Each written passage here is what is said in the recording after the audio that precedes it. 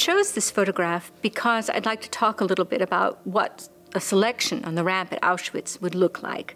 This particular photograph was taken in May of 1944. It shows the Jews of the Transcarpathian Rus, which is part of Hungarian territory at that time.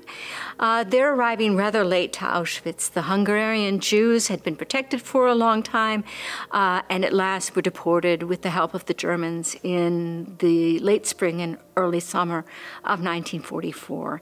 And this particular photograph was taken as part of an album of photographs at Auschwitz that shows the actual process of the killing up to the point of the gas chamber.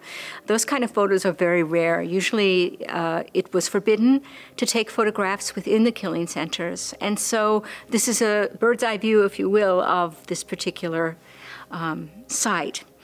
I want you to focus on the physician there in his white coat in the middle of the photograph.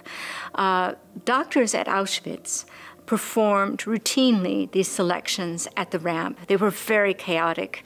These individuals, separated by gender, run in ranks of 5 past the physician. And he's making, in all these cases, these are men, there are about 30 physicians at Auschwitz who perform ramp duty on rotation. And they decide very quickly, as these individuals run past them in ranks of 5, who's going to live and who's going to die.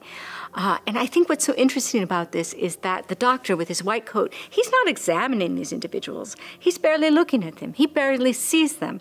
And yet it medicalizes the process, not only for the victims, but for the perpetrators as well.